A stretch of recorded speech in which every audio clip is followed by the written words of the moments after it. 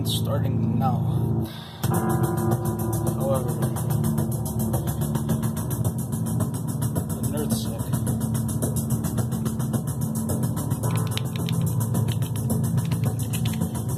sounds like using a keyboard, so I may motivate me to get an actual camera with a stand and a microphone.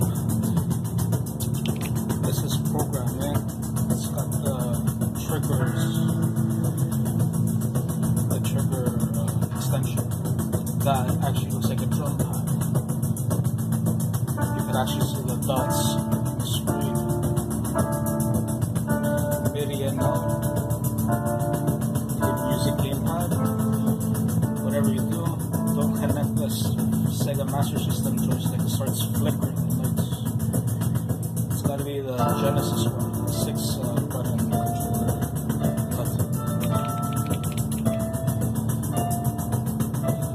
It's more the MIDI in and out. Useful too. It's got all that stuff. Even though the 1047 is like the up 2500, I still put the 2 HPR pack in just to do the scale stuff. Version 2.0, 6-channel mixer. I took the stereo mixer off because I usually connect it mono patch cable to 1/4 inch. Monitor speaker direct. I have to use a mixer for that, and I could just connect it to a mixer and use a mixer or stereo. Extra channels. Again, a mixer has extra channels. Just what's needed in this rack. You can also save your projects, and it has an SD card slot.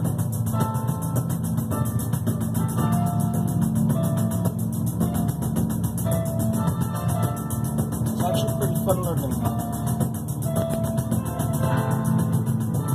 It's just like the hands-on using the drum sequencer, and then the ground control, hands-on using a MIDI controller. A MIDI controller here. So, spin reverb. I learned how to.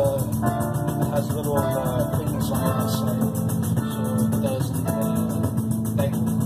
So the reverb on the edge. The modulator.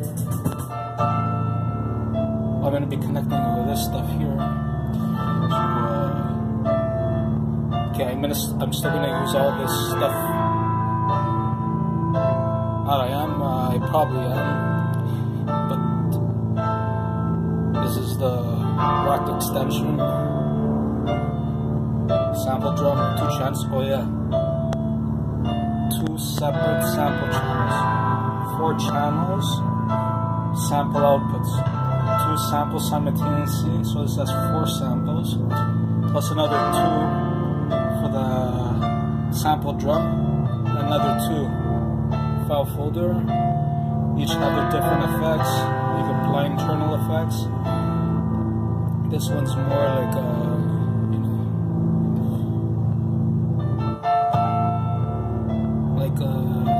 not CDJ, but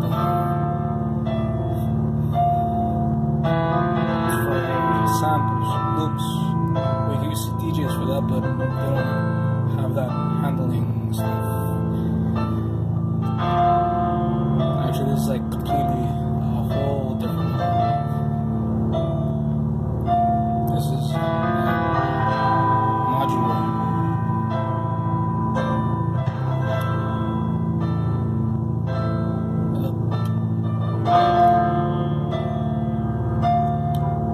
Shorter things, put the delays in,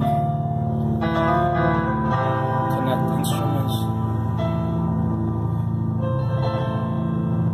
So this is the hybrid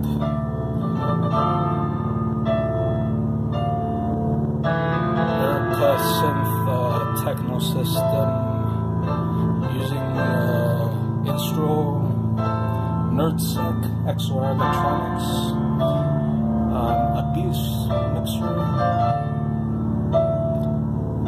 synth stuff. Yeah, you can use any whatever modules you want, but most of the modules here are in the TECHNO system. I took out the drum sequencers out of it, so now it could be a black system or something else, but most of my modules are cassette, but there's a lot of good modules. This is actually very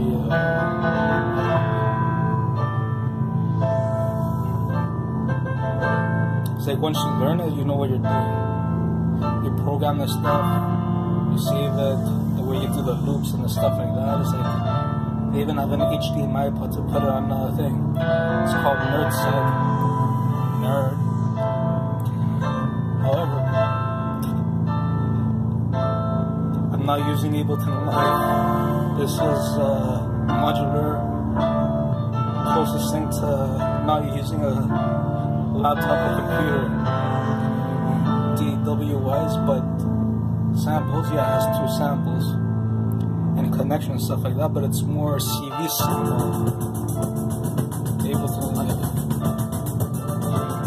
No, I'm not saying anything. I haven't learned Ableton Live. I use the HQ base, but and then I started getting into the modular stuff.